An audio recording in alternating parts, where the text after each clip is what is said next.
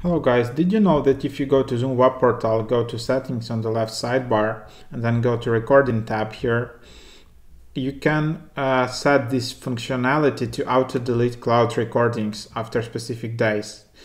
So yeah, because maybe you are running out of cloud storage or you just don't want the recording to be available. And here you have like the option 30, 60, 90, 120 days. And then you can just click save. So this is a time range like 60 days after which Zoom recordings will be automatically deleted.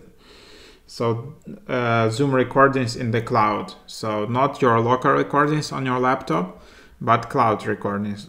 To enable cloud recordings, you need to buy a license. It's not available in a free Zoom version. But yeah, then your cloud recordings are stored in here in the recordings, and then cloud recordings, and you can create them and share with the team and stuff like that. So hope that is helpful.